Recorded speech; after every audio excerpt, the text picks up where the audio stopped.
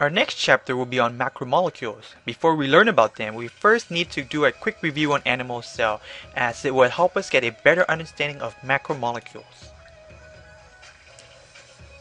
Let's look at our map, the level of organization. We started at the atoms, then we learned those combine to form molecules, then we learned about one of the most famous molecules, water. Now, starting from the left side, we have an organism. Inside it is organ systems, which are made up of many organs. Zoom in organs, we have tissue. They are layers of cell that is special for each organ.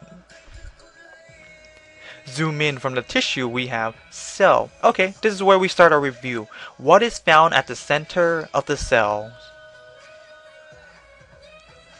And the outside of the cell? All the other stuff inside the cells are called what? An easy way to learn about cells is we think of cells are like cities. The membrane of the cell is like the city border or city's wall. The nucleus is like the city government building or the command center.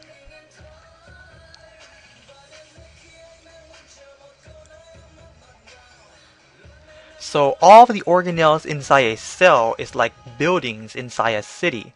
Each has a special function that helps to make the city functional.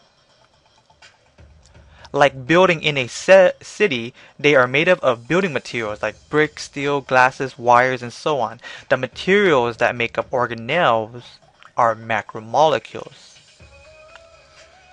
Macro is Latin for big, so macromolecules simply mean big molecules. A bunch of these macromolecules put together will create an organelle. There are 4 macromolecules.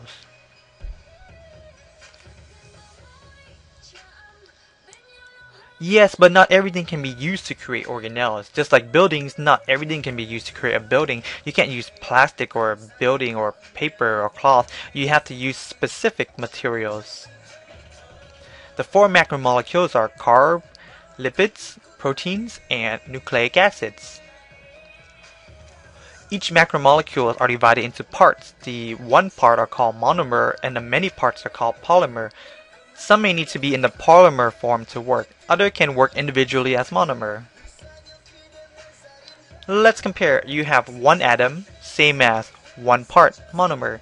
A bunch of atoms put together makes a molecule. A bunch of monomer put together makes polymer. Molecules have many names. Polymers have many names.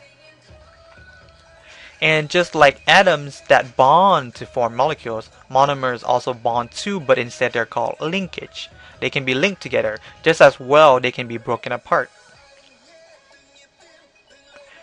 Atom to molecules, you create bond, and vice versa, you break bond. In macromolecules, linking them together is called dehydration synthesis or dehydration reaction. Breaking them apart is called hydrolysis. Don't worry, they'll make more sense later on. So here's our list. Let's explore carbohydrates first.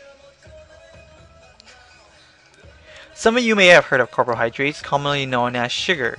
There are, however, many types of sugar, but for now we just keep it as simple as sugar.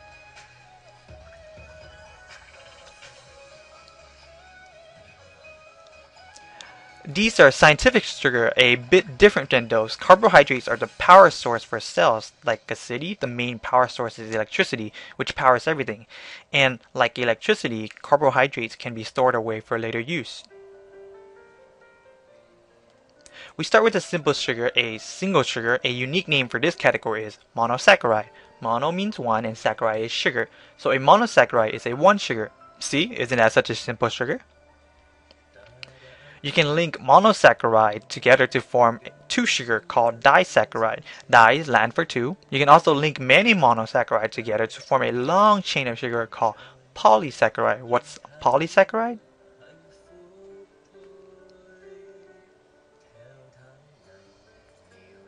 And the process is to link all of these monosaccharides together is called dehydration synthesis. An easy way to remember is synthesis means to put together.